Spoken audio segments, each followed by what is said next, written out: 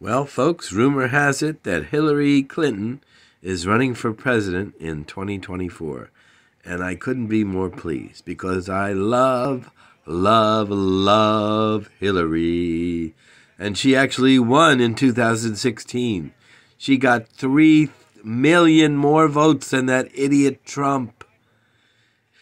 And it shouldn't, the Electoral College should be that should be gotten rid of. The Electoral College, the whole setup with that, because it's just ridiculous. It's a federal election.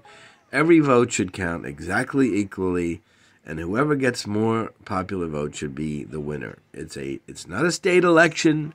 It's a federal election.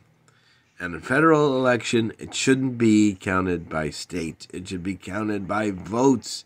Every vote counted equally. But anyway, I love Hillary. I love Bill. Hillary for president in 2024 would make me so happy.